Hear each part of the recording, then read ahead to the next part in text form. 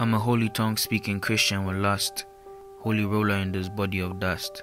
Started in '06, my body showed me a magazine of nude women. My mind was flooded with dopamine. How could something bad give this much ecstasy? Now had grounds to fulfill my fantasy. From then on, I moved from a secret admirer to an evangelist of porn, converting my friends' videos from dusk till dawn. I became a watchman. Yes, a watchman of porn.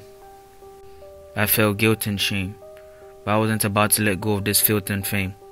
I saw myself in this world of lust, so I began to cruise with an open mast until the light of Christ touched my heart. I gave it all up and had a fresh start. I received both prayers and deliverance.